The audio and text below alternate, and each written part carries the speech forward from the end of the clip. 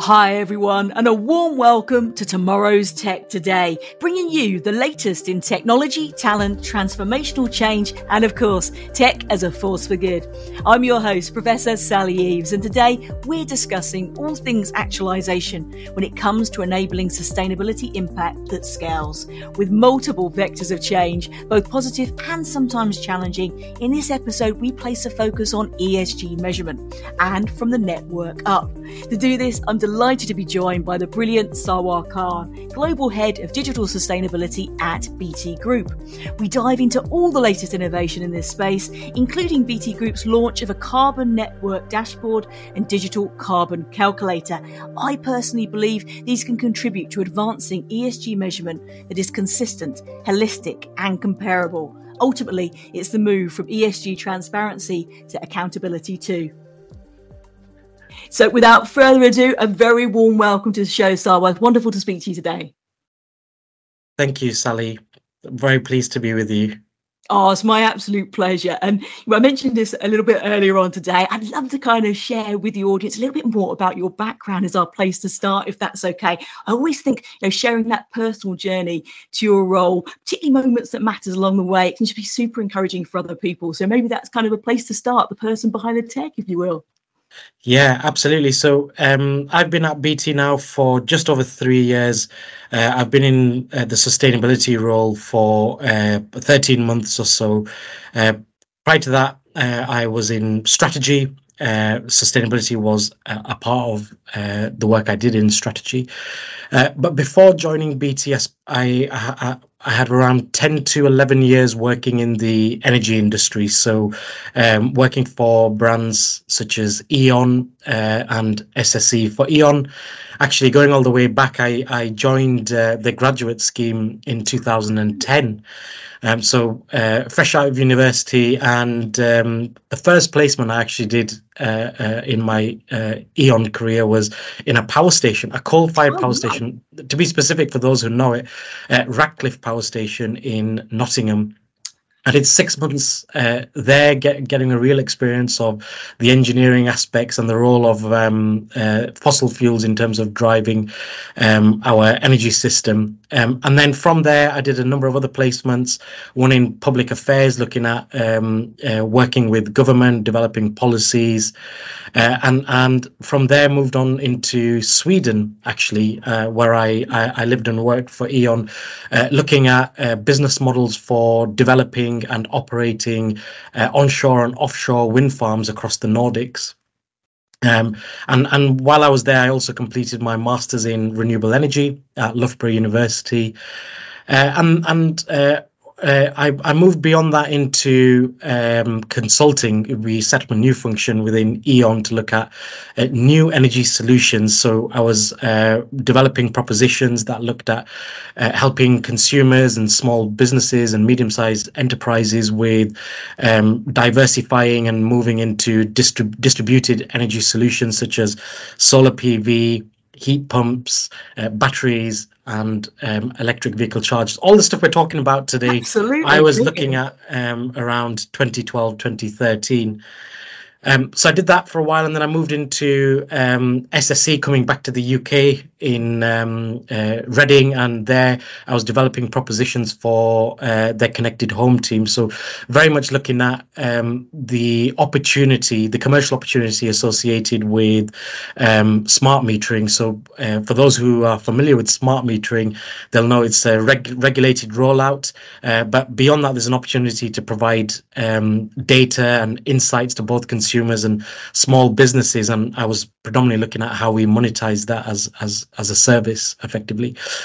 And then I guess the moment that matters for me probably came around 2 years ago. Like many others, I welcomed to the world my son, who's just a little over 2 years ago, and for me that was a pivotal moment because he inspired me effectively to look for doing something with purpose and leaving a positive impact on the world and making sure I played a role in terms of the future society.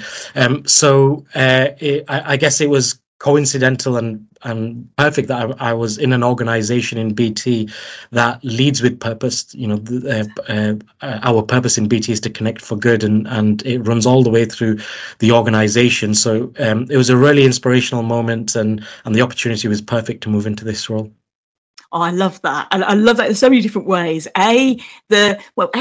Very specific experience within the energy sector, which I think is fantastic, but also on top of that, diversity of experience as well, both from that practical kind of hands-on sense, but also from the research and the qualifications you did as well. I think that blending is always so valuable. I love the hands-on kind of experiential take on that too. So I think that's brilliant. And many congratulations. Thank you for sharing that personal story as well. I think that's absolutely wonderful. And I think as well, just with children generally, when I go into schools, etc., and if we kind of look at kind of young adults, etc., kind of Gen Z or Gen Z, they really are kind of purpose by design in so many different ways, looking at things like sustainability. And it's one of their biggest kind of criteria on who you might buy from or advocate or share about on social, whatever it might be, really are leading the charge there. So really interesting take it in many different ways. That's brilliant. And perhaps without further ado, we should drill into this topic of sustainability in a bit more detail as well, because I know we're going to have so many questions we could go into on this. It's a real pick and mix. So let's drill into maybe what's been changing the most.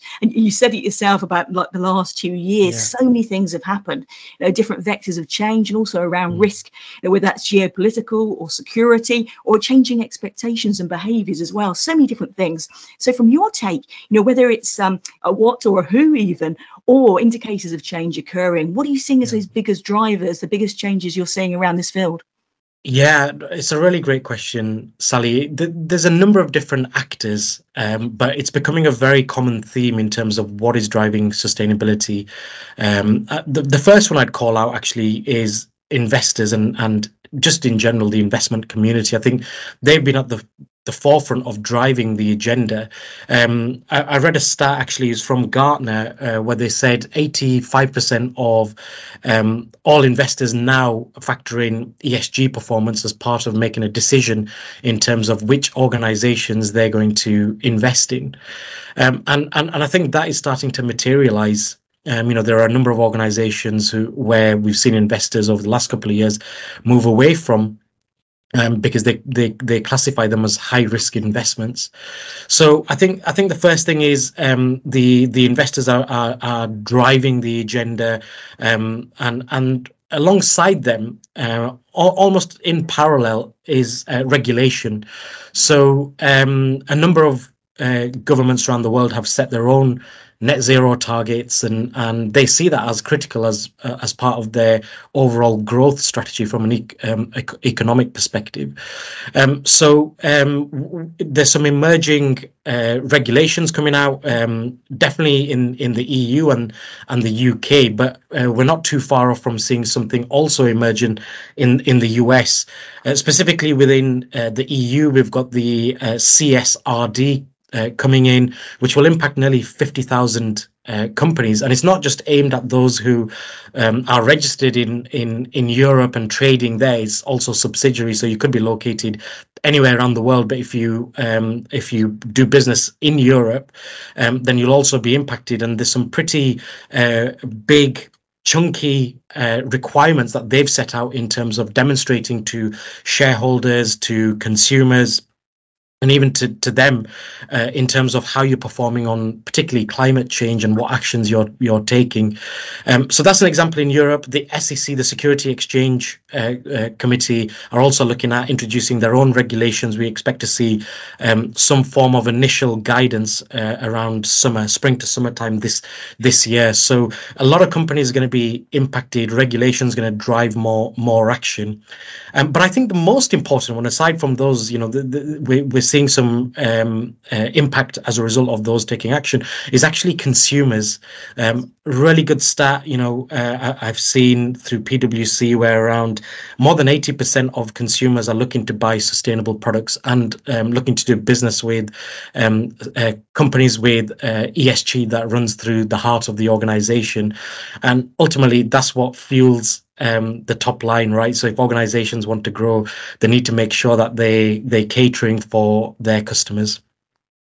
So true. You mentioned so many good examples there as well. And there's some work I'd also recommend people to check out by Refinitiv. And they've done an analysis, I think it's about 12,500 organizations, and kind of compared some of their work around ESG metrics as well, and kind of made it very granular in terms of comparison. So I'm sure we'll come back to that later on the measurement point, but I think you're absolutely spot on. Whether it's consumer take or an employee or potential customers in the future, also our ecosystem partners as well, that move from changing expectations around ESG to behavioural action that results from it, I think is so significant. It's that kind of quest for, not just transparency, but commitment and accountability around it too. So really interesting times, and very positive drivers of change, and also some of those challenges we mentioned as well. So really interesting. And so maybe, thinking about that, how addressing some of these needs, I thought maybe a lovely starting point is to kind of look at what your active listening, basically, about what your customers at BT Group are saying, what your employees, what your partners are looking for around this opportunity, but also the challenges where they're looking for support as well. Yeah, absolutely. And I'll tackle each one of those separately, starting with customers. They're looking for two things really from BT. The first one is BT being a responsible and sustainable supplier. That's a key thing, and that's part of the process when it comes to things like RFPs and RFIs, and even maintaining a long-term relationship with the organizations. They're starting to ask these very important questions. And the second thing is, how can you help me, BT, accelerate my own sustainability journey? So it's really that shared learning aspect, and how can we work together almost in partnership to drive societal benefits. So that's from the customer lens, the two key things they're looking for. Now, the employee one is really interesting. Actually, I think it was, in fact, this week, KPMG released some survey results which showed, I think it was around 1 in 3 Gen Z candidates for new roles were declining jobs based on them not feeling that the organization they'd applied for a role with had a strong ESG motive behind it. And I think that's really true, because I feel employees want to feel empowered. They want to feel like they're making a difference for the companies they're working for, and they're ultimately looking for a purpose-led organization. So it's similar to what we're seeing in terms of expectations from our customers, but also from potential employees' talent. I mean, the war for talent at the moment is really hot. So taking care of sustainability, being hot on the topic of ESG is going to be really important going forward from the employee side. And then finally, from a partner's perspective, just going back to that point of shared learning, I think partners are really looking to BT for leadership, but the opportunity for collaboration. So, how do we come together to work on products or propositions or new services that can have an overall benefit to society? But I guess even from a commercial perspective, how coming together can we create new sustainable business models that helps to fuel growth for them and for BT? Absolutely. It's kind of what I phrase together as the rise of shared value business. And I think the resonance around that, and in so many different areas, just take another vector of change, like with the energy crisis, combined with supply chain fragility and the war in Ukraine as well. What we've seen there, again, it's moved the dialogue into a different place where people are looking at their consumption around their IT infrastructure and saying, actually, do you know what? This is better for our efficiency. It's better, again, with certain automation in this, it can free up time for more meaningful activities across that human machine partnership area, but equally it can be good for society, reuse of tech kit and things as well. So many different areas right across the life cycle, but that shared value resonance is, I've never seen it so high. So it's super interesting.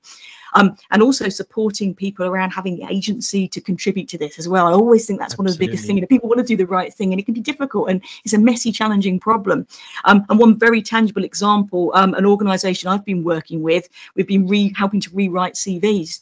So some of the points of reference around a role, linking them into sustainability, vision, mission, and targets, etc., that are role specific, kind of showing how every component part or every role can contribute to this as well. So embedding that from the design of even CVs for onboarding, we thought was one way of tackling that a little bit differently. So super interesting. Absolutely. That's a great example. Thank you. And kind of the by design element around ESG and sustainability. So I'll say that again. And the by design element of sustainability, but also other areas of ESG as well. For me, that's right up there. So we have to bake in these considerations, and I think that's again is really interesting. Maybe looking back a few years ago, for certain people like ourselves, with that long history in this type of area, it's something we've been looking at actively. But I think maybe in more mainstream business activities, it's been a little bit over there, or a bit periphery. Now we've got this move to truly embed it in all aspects, and it's that connectiveness, isn't it? That agility, but also the visibility integration to really deliver on this as well. So maybe supporting this and looking at by design. What are you doing at BT specifically to kind of enable this from the roots up, so to speak? Yeah, absolutely. And actually, I'll go back to our purpose to connect for good, and to support that, our plan, we launched a plan in December 2021 called the BT Manifesto. And the manifesto outlined 3 pillars to help drive growth that is focused on inclusivity, responsibility and sustainability. Now, under the inclusive pillar, that's all about ensuring we create a inclusive and diverse future. And the second one is around ensuring tech is for good. And the final one is minimizing our impact on the environment. Now, we've taken those 3 pillars and we've looked at, as we develop new products, new propositions, new services, what are the key underlying metrics that we can bring in from each one of those pillars as part of the process for the product managers or the proposition managers to embed into what they're developing. And we've put together something called a sustainability scorecard. And the sustainability scorecard, it's a really intuitive tool, actually. It asks the product or the proposition manager, some aspects around each one of those pillars. How does this particular service contribute towards the manifesto? And then it provides them with an output that basically says, here's some areas where you can potentially improve on. So the idea behind this is when customers buy these products from BT and services, they're safe in the knowledge that actually sustainability has been baked in from the start. So it positively contributes towards their own sustainability ambitions and their own sustainability goals. Superb. That's really, really interesting. I think it also brings to the fore the pivotal role, really, of the ICT industry, but specifically within that, the role of telecoms as the catalyst. And I've got a book that will be coming out, and I've kind of got a bit of a tagline underneath it about spreading contagion of positive change. And I wanted to reclaim that word, really. If you think about the pandemic and how that word was quite a negative one, actually, what we have seen from that is the power of coming together. And it reminded me of that as you were speaking there as well. So, yeah, absolutely, we can create that benefit, but particularly in the 2 sectors I've mentioned and the intertwining, the ripple effect of getting this right and enabling others, from customers to ecosystem partners to make a difference and reduce consumption and various other different elements of this too. It's really clear to see. So that's very interesting too. And again, in the show notes, there's some specific stats on that as well that shows just how much of an impact we can make here over time. So we'll pop those in the show notes as well so people can see real practical examples of the impact that can achieve. So brilliant stuff. And thank you as well kind of for setting the scene there around some of your initiatives, starting with the manifesto. I love the scorecard example. Again, I think great for getting that buy-in as well around different areas of the organisation and kind of benchmarking progress along the way, which I think is so helpful. And perhaps we can go on to your breaking news as well. Very, very recent, and this has been fantastically part of this. So 2 new tools that BT Group have been launching, one around the carbon network dashboard, the second around the digital carbon calculator. Really, really useful, drilling into some of the needs we've already mentioned around measurement and reduction of Scope 3 in particular. Perhaps we can give a high-level overview of both, if that would be okay, and how they're supporting people. And from a personal point of view, going back to, I know, a shared interest we have and a real passion for accessibility and inclusion too. I love how that calculator feature is accessible to everyone too. So really, really, really important step forward, I think, that.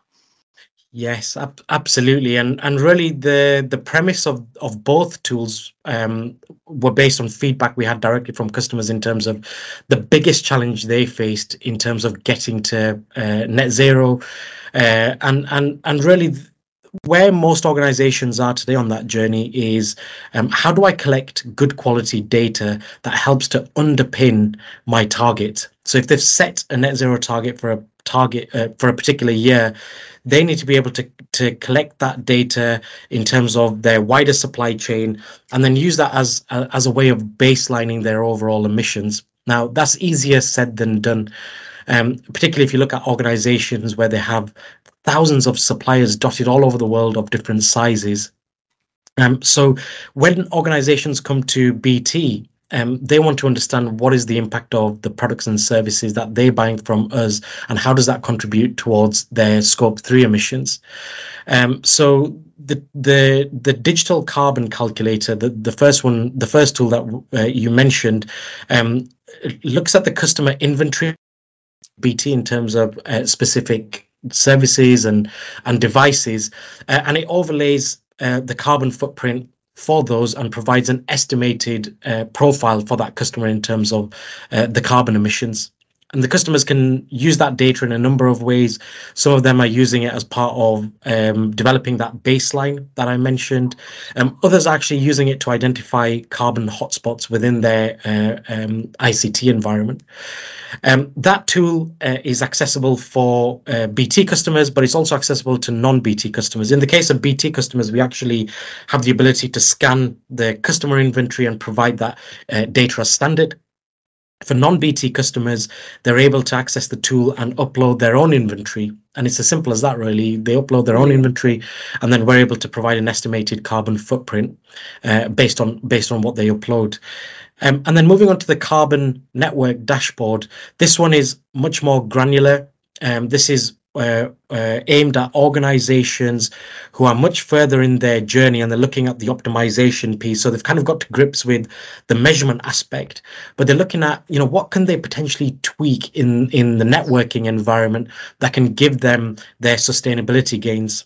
And many of them are bridging energy and net zero together in this instance, and the carbon network dashboard is a tool that enables them to do that. So it extracts real-time power data from the devices within the network. I think we pull for around 12 times per hour. We then overlay the real-time energy information from the grid at a country level and bring them together. And what that enables organizations to do is get a much more granular insight into the carbon intensity as it varies throughout the day.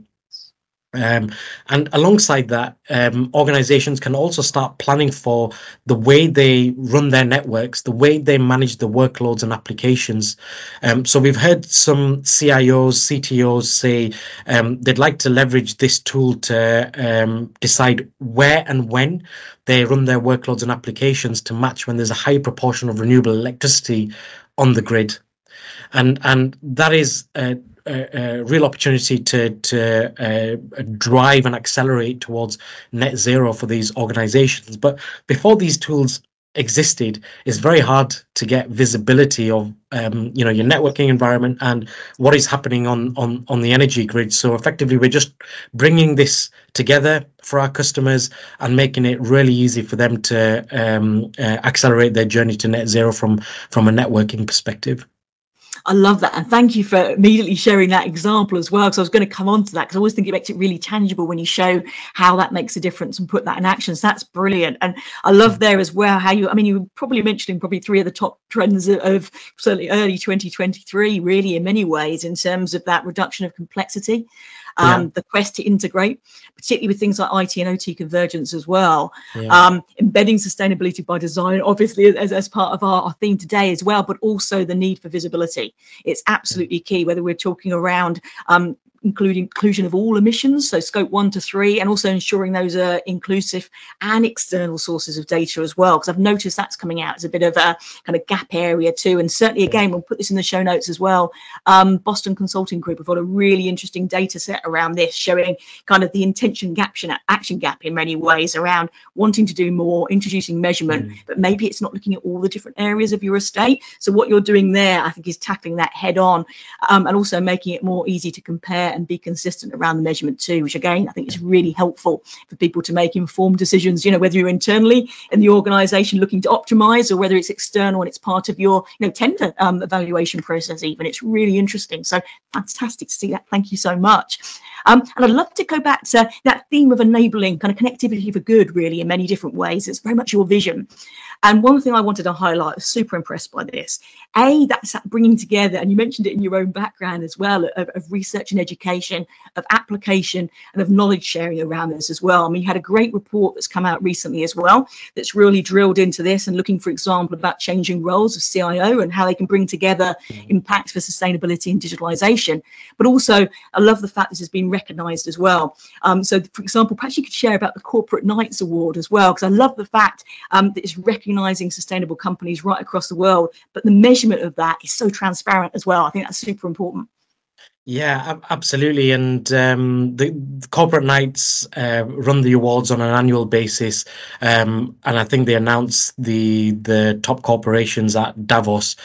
So Davos has just passed us a few weeks ago, and we feel extremely proud as BT to be recognized as being in the top 25 most sustainable corporations in the world, according to Corporate Knights. And that's based on a number of different factors, actually. It's the broader ESG consideration. So it's not just the work we're doing on the climate side, but also the work we're doing with regards to diversity and inclusion, modern slavery and human rights. So I think that gives visibility, particularly to our customers, in terms of we're not marking our own homework. Other people are giving us the recognition, and when they're procuring from or looking for a responsible supplier, then we've got that accreditation to back up the work that we're doing. So Corporate Knights is a great example. Another one I'd like to call out, if that's okay, Sally, is CDP. So we've been CDP rated 7 years. We've been A rated on CDP 7 years in a row, and that's a fantastic achievement. And again, there's thousands of companies around the world who report into CDP and are benchmarked, and we're in the top 2% globally for CDP. And in fact, many of our customers actually request data from CDP in terms of how BT is performing on climate, and we make that accessible as part of the supply chain leadership module. So it's a really, really important accreditation, and they've created a standardized framework that allows the information to be shared both across our supply chain and for our customers as well. That's fantastic on so many different levels. I love the fact that your customers and partners are asking for this, and they want that transparency. They want to be able to drill into that data and see how it's put together. And that's fantastic from a heightened awareness point of view. I think that's really, really interesting. But also the fact, as you were saying, 7 years in a row, it says everything in terms of having a deeply held commitment for action in this area. That's super, super important. So congratulations on that. And I think it's a real testament for the team around these types of activities as well. It really does mean such a lot. And part of that kind of team theme in many ways is also the power of collective. I don't know about yourself, but certainly for me, I think with the pandemic, if you reflect about what we've experienced over this period of time, it's that power of coming together. We've seen the art of the possible. We've seen acceleration and innovation curves really broken down, whether that's kind of the move to work from home very, very rapidly, which has obviously had its various evolutions since, but also other areas as well in terms of changing expectations and behaviours. But as part of that kind of open data sharing, the co-creativity and the collectiveness. So HPC Consortium, one really practical example of that. Some of the biggest tech companies in the world, but also, individual citizen scientists, education establishments, governments, different sectors, different verticals, doing this knowledge transfer in a safe, open way. And in this case, it was healthcare, shattering innovation curves around the vaccine. Let's apply that approach, as a mindset, but also in practical actions to things around ESG too. So I just wanted to mention that because I'm thinking about something I read about yourself in terms of voluntary positions. So like myself, I know we both love mentoring, and I really was struck by a piece talking about your role as a Digital Boost mentor, and particularly looking at SMEs, because again, I think it's important to look at potential differences, affecting SMEs and SMBs through to enterprise. So I wonder if you could tell me more about what you're doing there, and also some insights that you might have got from that process.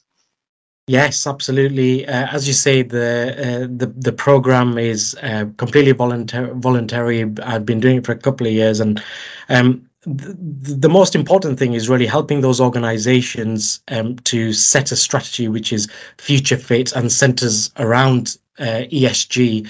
And for these organizations, it's not that easy to do because they can't afford to have the specialist resources looking at this. I mean, I feel very privileged to be able to support them as part of the journey, and seeing many of them implement some of these strategies. But if I think about the difference between what I see on the multinational corporate side and where they're heading with their sustainability journey, and predominantly it's driven, as I mentioned earlier, by the investment community and the regulators.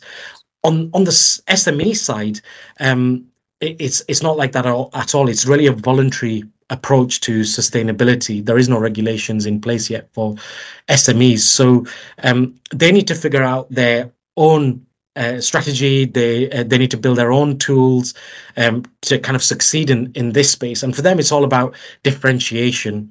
And the message I try to get across to a lot of these startups is that actually this is an opportunity. Many organizations at the moment are having to set out diversity and inclusion targets within their supply chain, and they will allocate a percentage to procurement from SMEs. Local and diverse suppliers as well form part of that, and that also extends in the UK through to the public sector.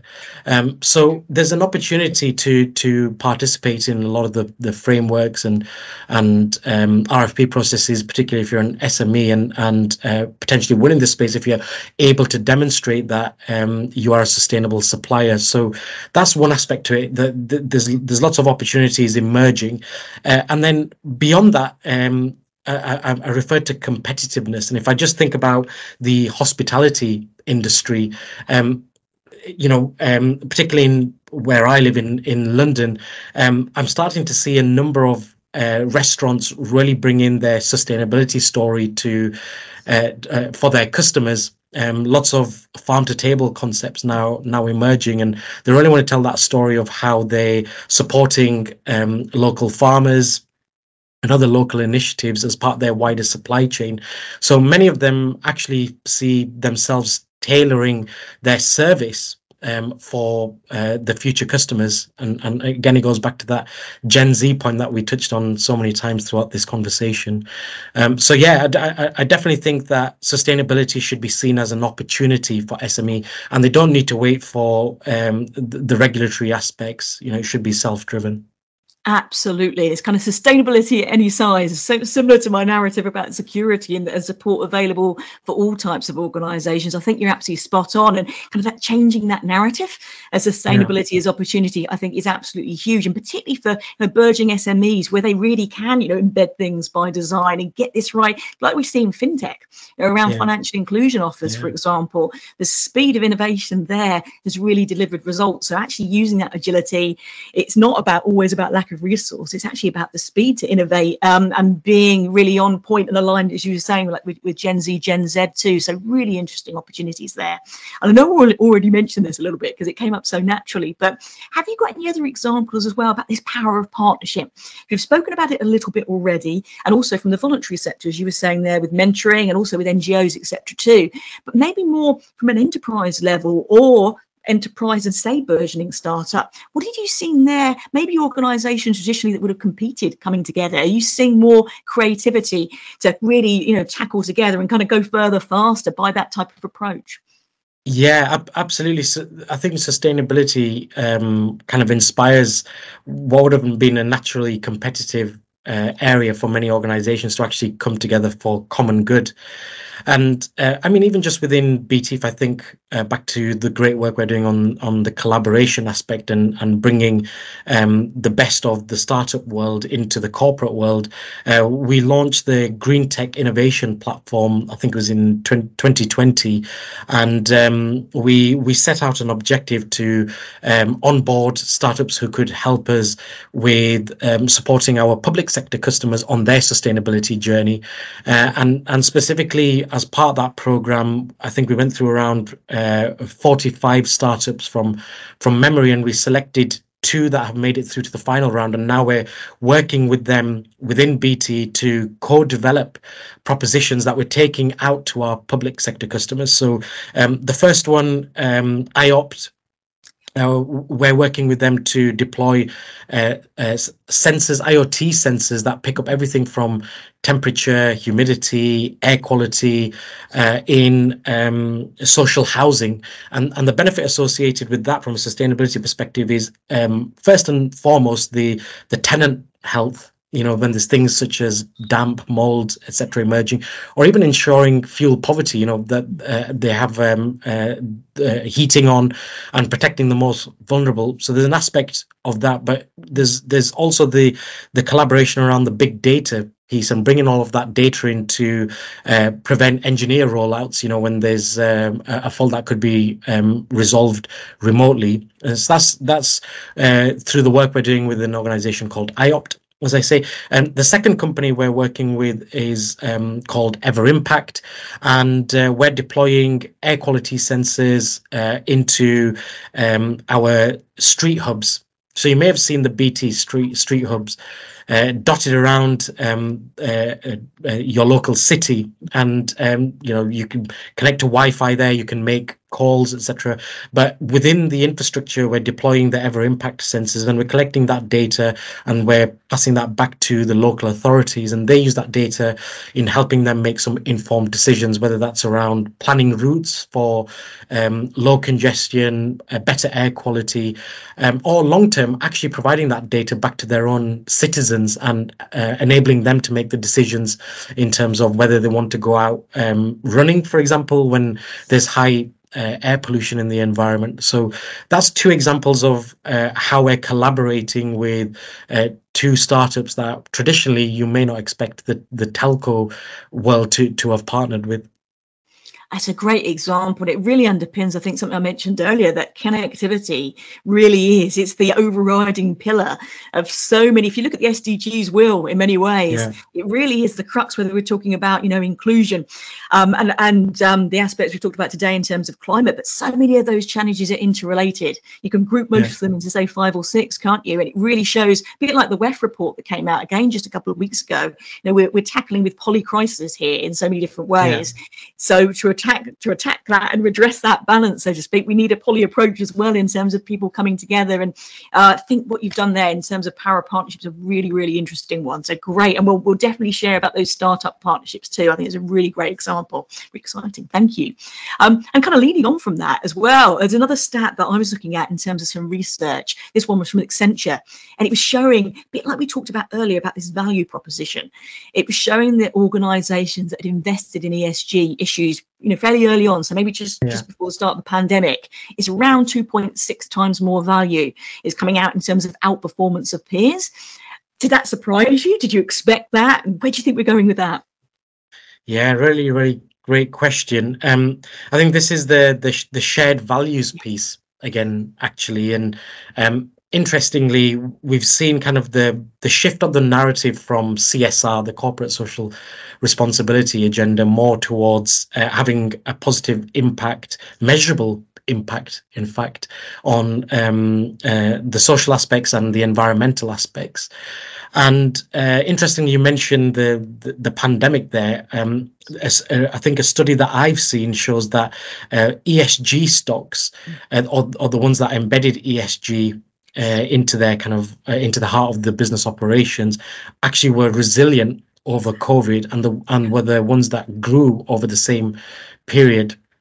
So there's definitely a link in terms of financial performance and those who have built ESG into the core of their business operations. And my guess is, really based on what I'm seeing since the pandemic, that trend is here to stay. And the way I look at it actually is it's about mitigating risks. Ultimately, if you're baking in those different aspects from ESG, you're minimizing your corporate risk, and therefore you should be seen as being future fit. and those are the stocks or the organizations that investors will want to back, and as well as that, even consumers will want to buy from. So it definitely has a financial performance impact. Absolutely. And I think that, again, funnily enough, I drilled into some data. So with a financial services organization, I was able to get access and do a bit of because I had a proposition, pretty much exactly what you said, that, could we actually prove, and not just assume this is the case, but could we assume that companies kind of would do well by doing good, for want of a better way of phrasing it. And just from that, individual research as well, it was absolutely echoing that pretty much across the board, not just in a particular vertical or something like that. It really is showing that. And I also think embedding these types of considerations, particularly their interrelatedness, also puts these organizations not from a resiliency point of view, but also like an ambidexterity point of view as well. So with all these different vectors of risk, of changes, etc., if you're embedding these right types of foundations across ESG type measures, you're actually putting yourself in the right position across culture, across process, across tech, across change management and skills uplift, etc., to be able to navigate those types of changes, and for your staff and customers as well to feel more confident and agile to that type of change too. So it really is, again, another shared value type of proposition that's super interesting.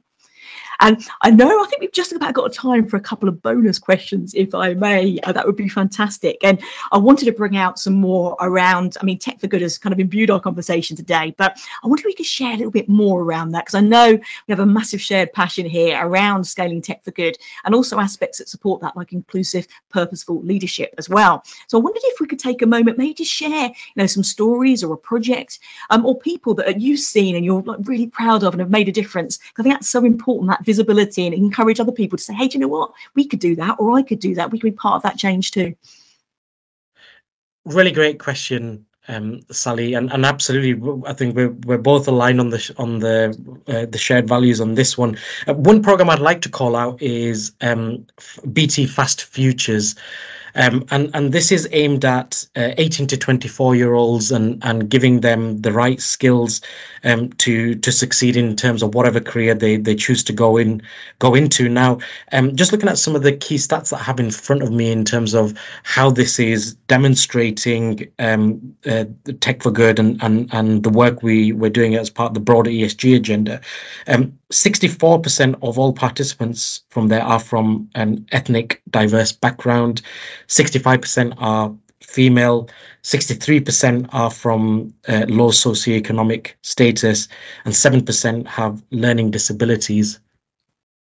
For me, this is something I'm really proud of in terms of BT really supporting the future and being fully inclusive. It goes back to the first pillar of the manifesto.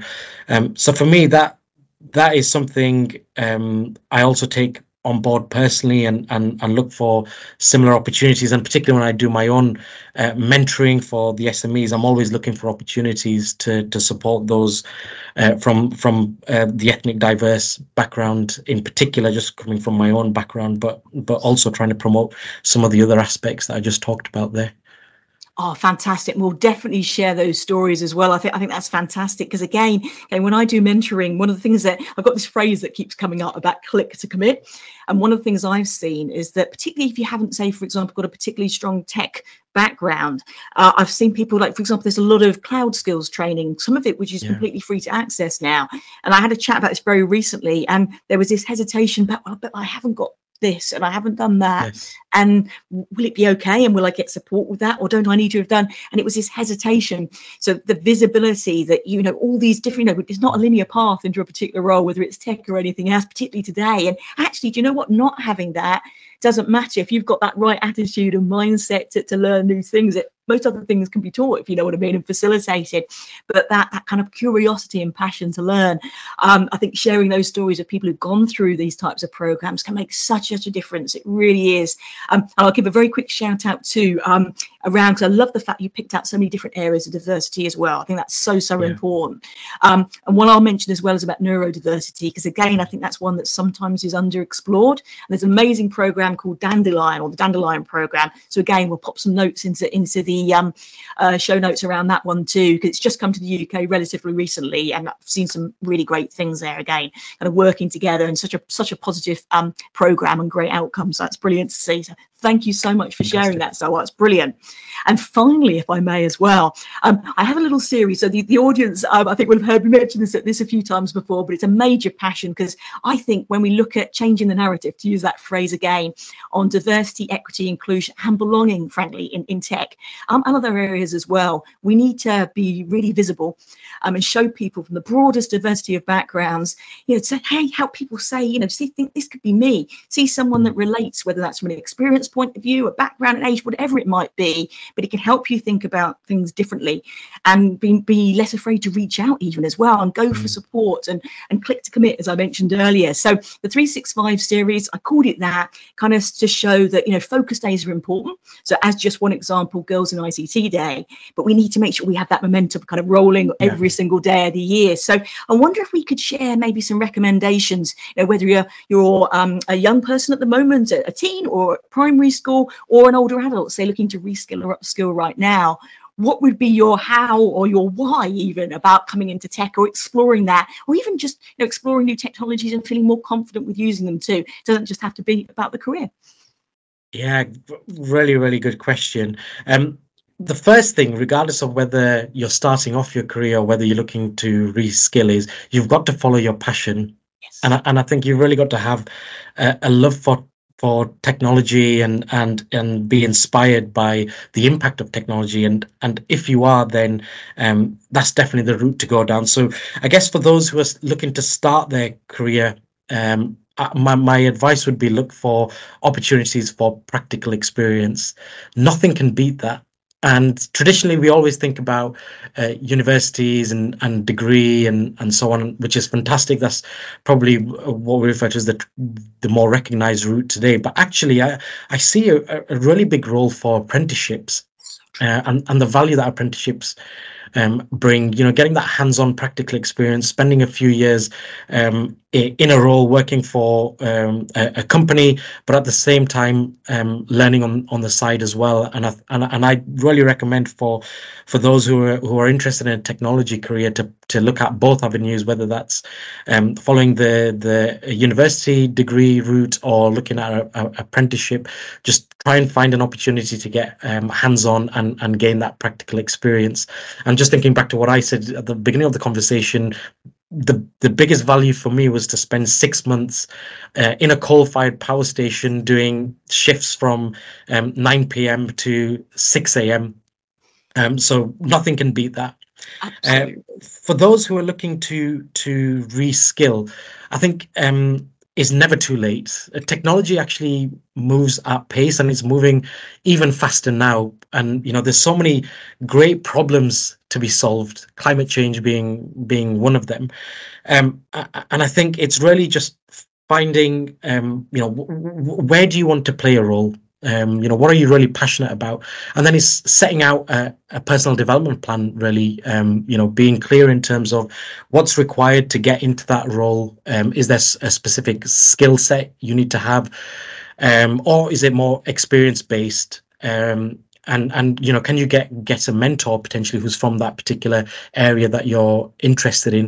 And I think if you have that plan in place, it can help you succeed, because you'll have some milestones that can be your guiding light effectively to get you to where you need to be.